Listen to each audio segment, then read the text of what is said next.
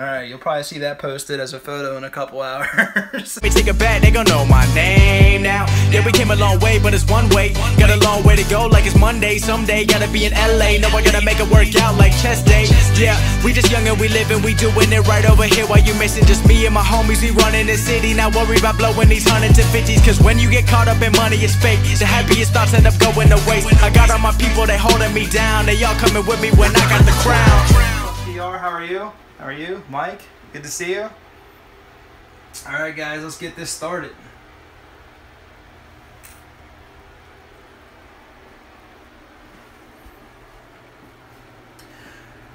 Alright, this is Chris from Ball Pythons 101. We're going to cut a couple clutches today and show you how we do it. Let's get going. Alright, so I actually wasn't expecting these to be ready. Probably, I was going to plan to do this live egg cutting video on Monday, and I checked on them this morning, and sure enough, I'm going to go ahead and cut this fan off right here.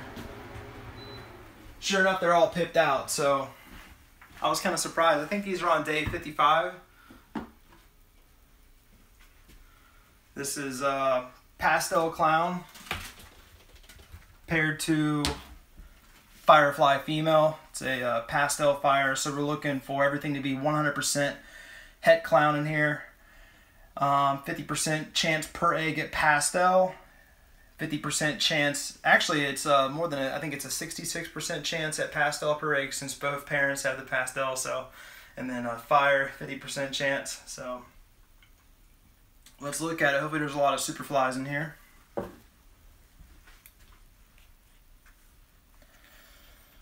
Start with this one.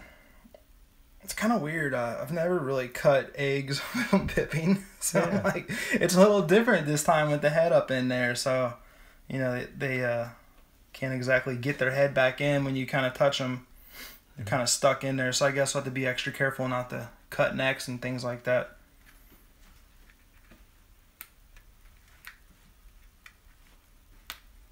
We actually ran the same pairing last year. And I'll tell you what, before we cut these, let's go ahead and show, a little shout out to the mom.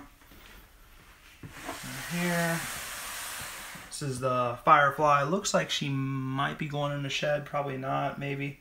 Not sure. The sire is up here doing some work. He's actually locked up right now, so we're not going to be able to see him. But, alright, let's go ahead and cut these. I don't really know how this is going to go with the head kind of stuck like that. Like she's going to have a big old, like, scarf on.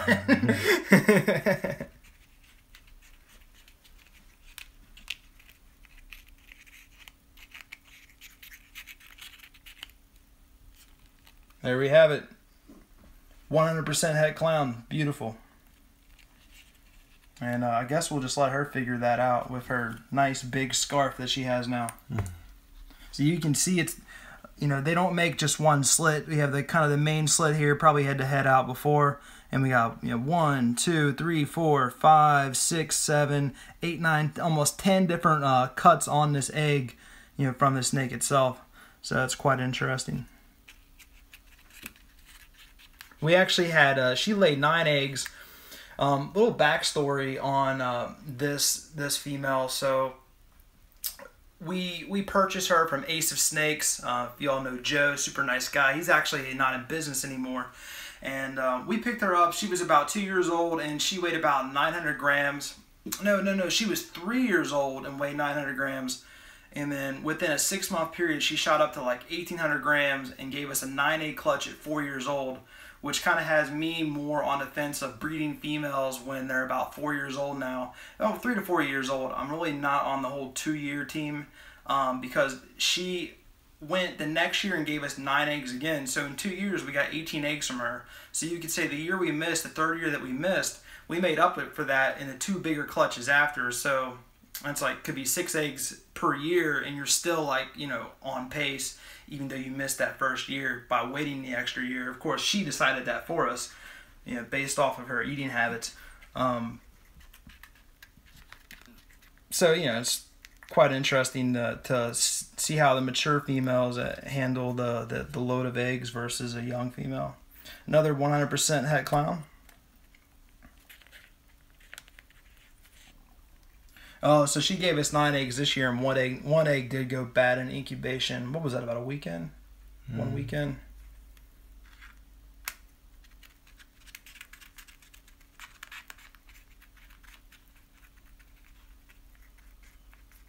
I think these scissors are getting dull. I said that on the last video.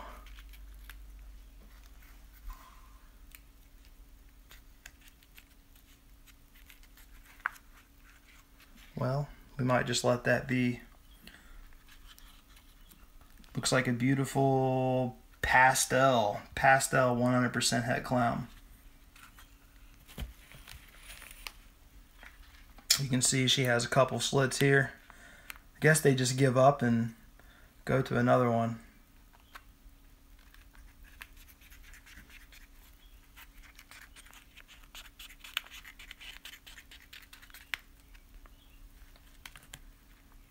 Alright, I'm going to go with Firefly on this one.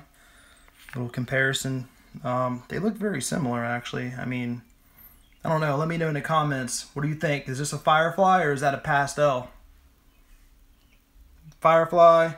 They both look about the same. They could just both be very nice pastels. You know, and as a little reference, we can actually show this would be a full-blooded. Come over here and show them this. This is a 100%. She's getting a little tight in here. That's a Firefly. Looks like she's probably going in the shed. That is going to be a 100% full-blooded sister from the same parents. There's another sister. Those are Fireflies right there, and those are from the same identical pairing. So we ran the same pairing again this year.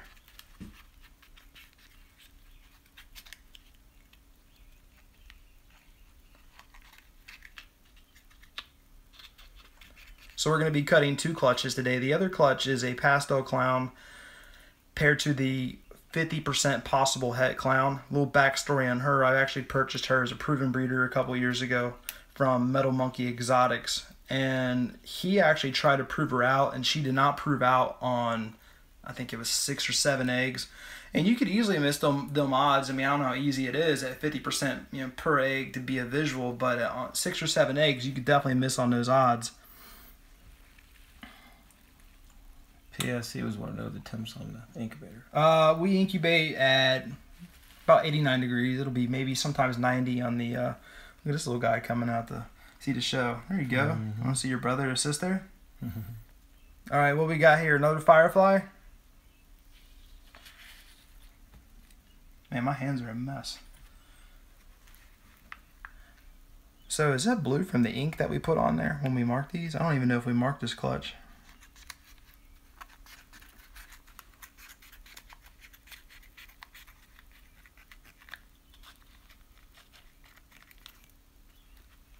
Okay, so I think this right here is a pastel. That is, you know, this might be a Firefly too. I remember last year when these hatched out, I wasn't the best at identifying the Fireflies in the egg. But once they come out and shed, it's quite easy. That one's just like, all right, let's do this. Join the party. Maybe we'll hit a Superfly for some comparison. Last year out of the 9A clutch, we hit 1 Superfly and 3 Fireflies.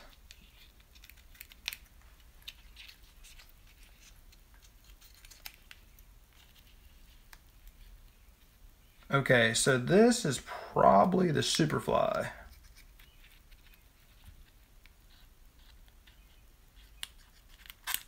Yeah, that probably is just a pastel on that last one.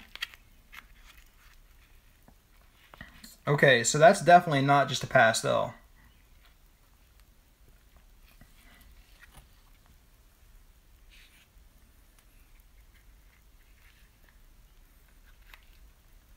All right, final egg.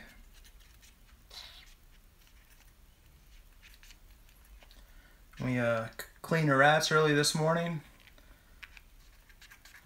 Cleaned the carpet. Been busy all day. Yeah. Cooked some food for the week. I'm wore out. Okay, so I'm gonna go with. I'm probably gonna butcher this. Obviously, these two were just hets, 100% het clowns. This is a pastel het clown.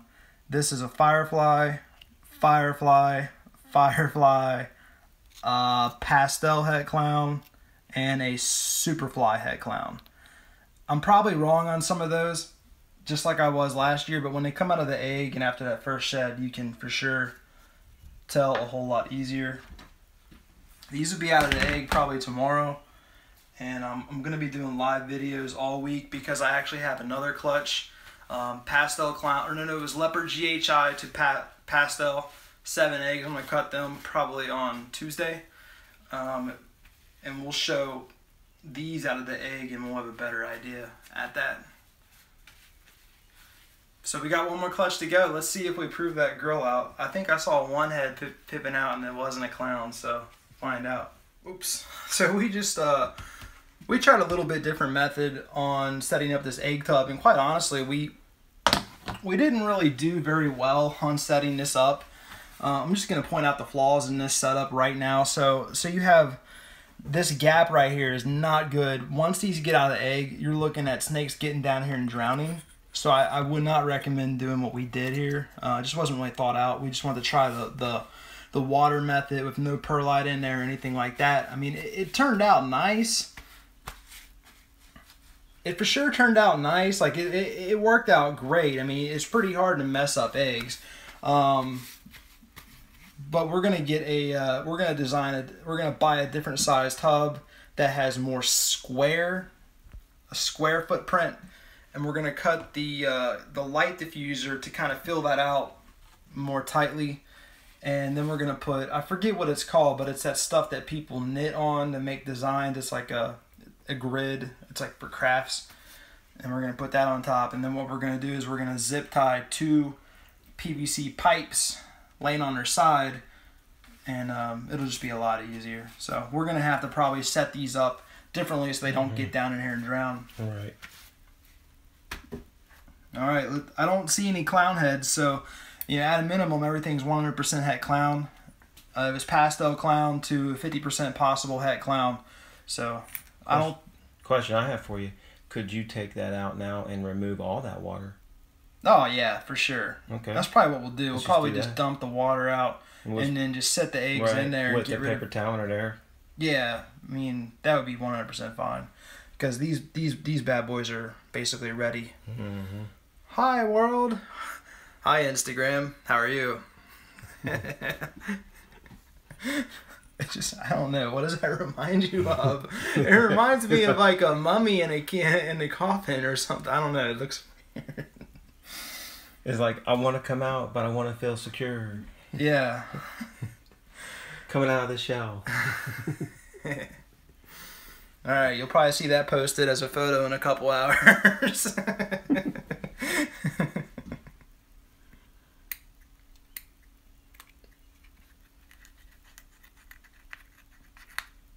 I appreciate you guys tuning in and watching this, sharing this moment with us. Alright, so we have a 100% het clown here.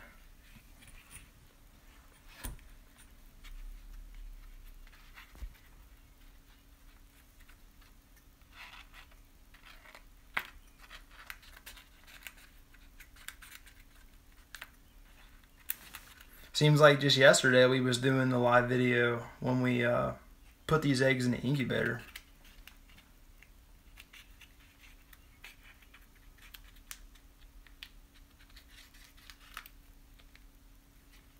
You have a nice hat now, buddy. There's a pastel het clown.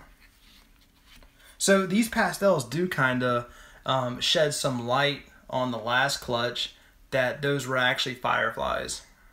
The fireflies really have a lot more color than these pastels did.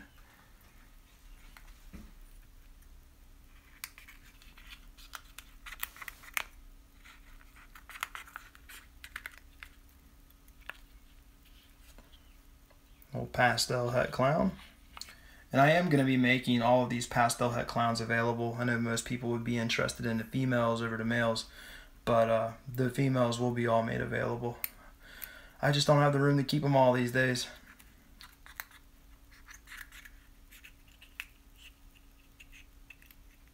Yeah, I think I'm going to buy some new scissors. These are cuticle scissors, kind of pointed upward to prevent you from cutting the snake. Old pastel head clown.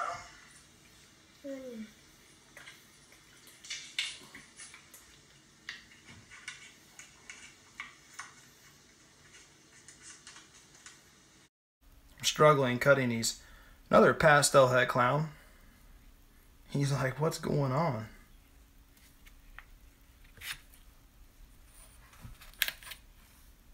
Oh, and I don't know if anybody remembers, this would be a good little trivia here, if anybody remembers what happened to these two eggs. If anybody watched along with the live video, when I was peeling these eggs apart, I broke this egg. I think it was this one. I actually broke the egg and it started leaking yolk fluid. And we just kind of left them together, and they were kind of incubating like this on top of each other, and it sealed itself off. And yeah, I would take a look in there once in a while, and they did great. So if you break an egg, they'll still do fine in the incubator.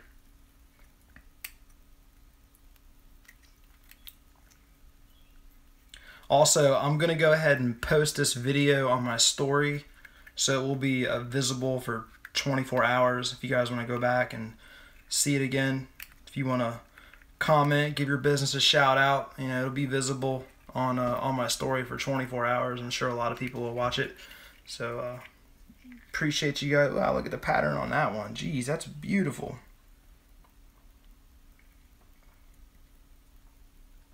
I really like that reduced pattern on the tail, and I love them bands. So that one's not even breathing air yet. I probably shouldn't have cut that much off, but all good.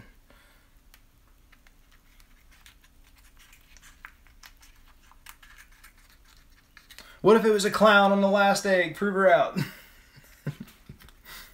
And it's not. Pastel 100% had clown, so she did not prove out, so we're going to mark her as a normal. And that's okay. Got a question of why you cut the eggs. Don't let them come out on their own.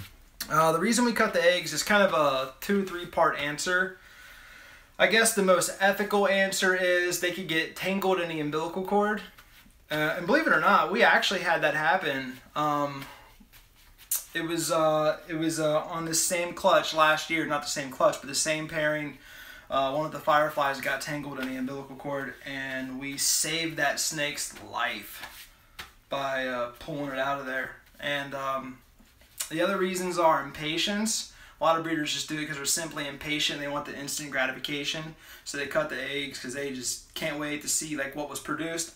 I honestly think that's probably more the bigger reason people use the umbilical cord as the excuse. These are all pipped out. Last year I cut all my eggs on day 50. This year I'm going with like when they pip or day 56, 57. Just giving them more time, mainly because the photos are a lot better of these eggs. If you cut these on day 50, they kind of end up getting a little nasty and funky. So they're just not as photogenic out of the egg.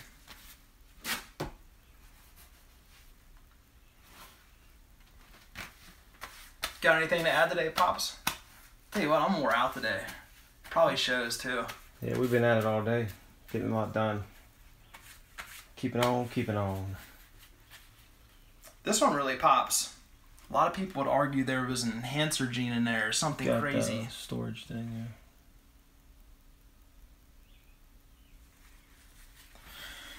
So I guess that's about it. So we have Leopard GHI times pastel clutch due to be cut in a couple days. We should probably just peek in there and see if they're pipping. We can just go ahead and cut them now. Oh yeah, so what we got to do is we have to take these out, and then we're going to dump that water. So why don't we just do this? Yeah, sit them on that lid. Alright guys, don't get crazy and crawl out of them eggs yet. Leaving you unattended. I'm gonna watch them. You're going to watch them?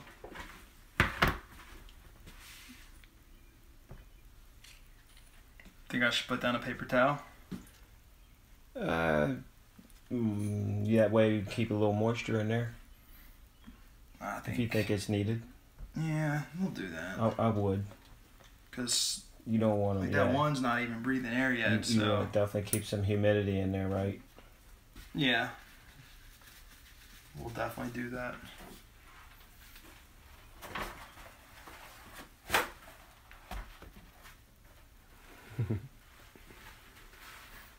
What? Who? That's how's he pronounce that? It says listen to Pops. That's my boy. Yeah.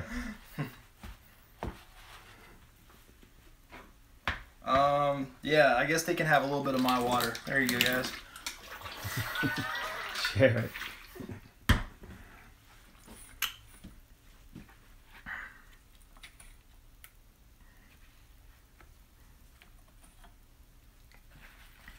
Alright guys, so I'm going to do my best to edit this as a YouTube video. I know I said it on the last one and it never happened.